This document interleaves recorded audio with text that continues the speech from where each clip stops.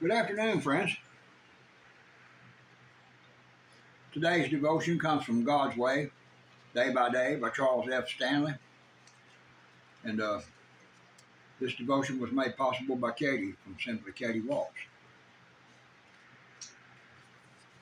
Today is November the 9th. We've been mixing things up a little bit and reading from another devotion that I find to be a great devotion. Today's scripture comes from Ephesians 2:14. And it says, He himself is our peace. What does Charles have to say about that? He says, God's plan was to create mankind so that we would have a relationship with him. This relationship would be characterized by love. God's loving us and our loving him. And through his loving presence, he would protect and provide for us. No matter what other relationships we share, what our status is in life, where we have been and what we have done on our life journeys, God designed us to have this intimate relationship with himself. He knew that out of this intimacy of relationship, we would receive his gift to all who follow him. A deep, lasting, abiding peace that only he can provide to the human heart.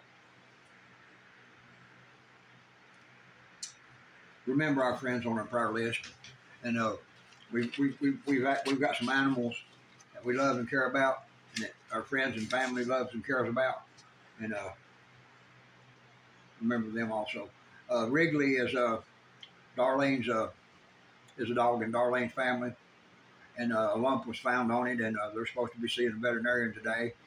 And Darlene's got a friend named Carolyn Thompson, and I ain't heard about the little dog Dixie in quite a while. And I'd like to hear a report on Wrigley and also on Dixie too. And God bless my mother, Darlene.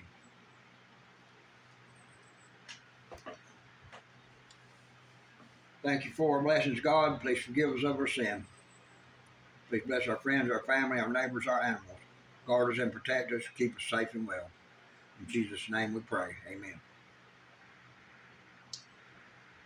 You might see me wear this shirt often. I've got some medication that I apply to my skin and to my back. And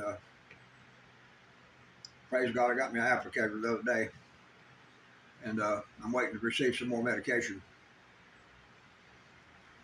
But it destroys my shirts. After the back of this one is destroyed, and that's the purpose for holding on to it and wearing it so long, and repeatedly wearing it over and over, so I don't mess up another shirt. God bless you, friends. I love you, and may the good Lord bless you and your family. And don't forget to make Jesus Christ your Lord and Savior.